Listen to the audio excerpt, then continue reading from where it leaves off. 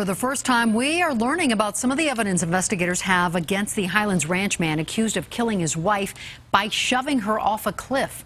7 News reporter Mark Boyle just stepping out of court. And Mark, this is in federal court because the crime happened in Rocky Mountain National Park. That's right. Within the last hour, the park ranger who found Tony and Harold Hinthorn in the park there after her fall testified. Also an FBI agent who is investigating this. As you said, it is in federal court because it happened on federal land.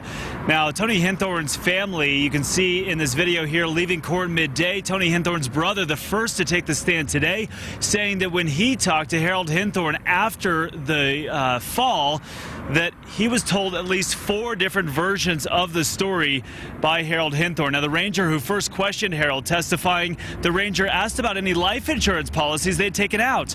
Harold saying there was only a $1 million policy that would turn into a trust fund for their daughter if anything happened to either of them. Now, Harold Hinthorn looking very distraught in court when they showed some of the scene photographs of his wife, even turning away the screen that the images were shown on at one point.